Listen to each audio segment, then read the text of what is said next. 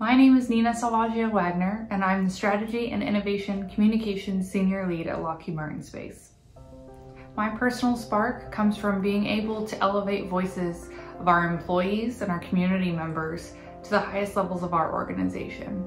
It's part of what impassions me about communications is giving a voice to those who may not otherwise have one or have one be able to be heard. As communicators, we have a seat at the table and an opportunity to speak with some of the highest powers within our organizations or our communities.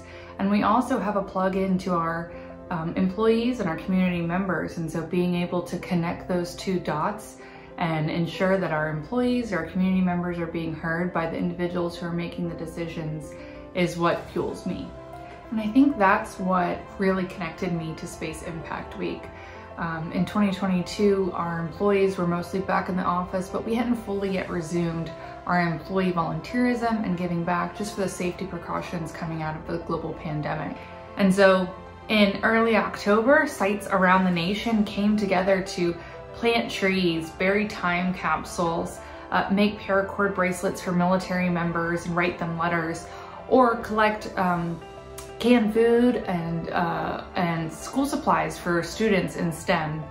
It was a week of extraordinary events, financial giving to our communities, as well as providing volunteer opportunities for our employees to work with local schools, to work with military members, and to work with sustainability groups around the nation.